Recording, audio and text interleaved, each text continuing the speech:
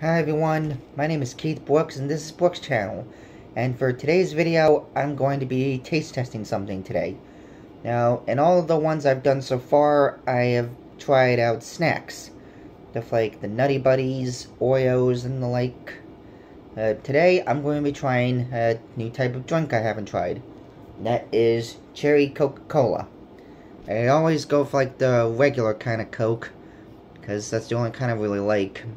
The only other one I've tried is Diet, and, well, not big on that. So, I decided to try a different flavor that I haven't before. And, yeah, that's about it. So, I'm just gonna get it open. There you go. Make sure it's not gonna explode. Oh. Thought the fizz was gonna burst out for a sec. Alright, here we go.